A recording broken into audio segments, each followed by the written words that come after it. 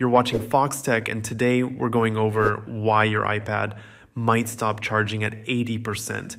If you've ever plugged in your iPad, walked away, and come back to find it stuck at 80, you're not alone. This is actually a feature, not a flaw.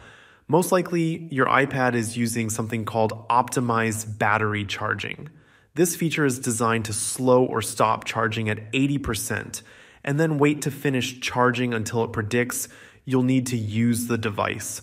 The goal is to reduce battery aging over time by keeping the battery from staying at full charge for too long.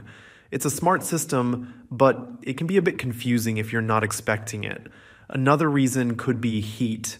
If your iPad is getting too warm, it might automatically pause charging to protect the battery. This can happen if you're using it heavily while charging, like streaming video or gaming, especially in a warm environment. Giving it a break or unplugging for a few minutes might help things cool down and charging to resume. You'll also want to make sure your charging cable and adapter are working properly. A faulty or low quality cable might not deliver steady power, which can interrupt charging altogether. And don't forget to check the charging port.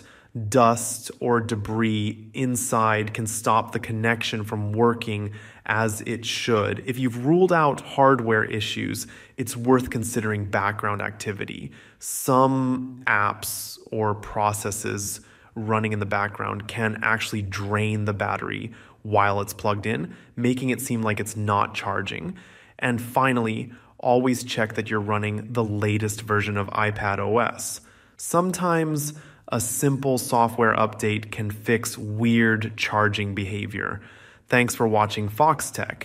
If this video helped you understand what's going on with your iPad battery, make sure to like and subscribe for more simple tech help. See you later.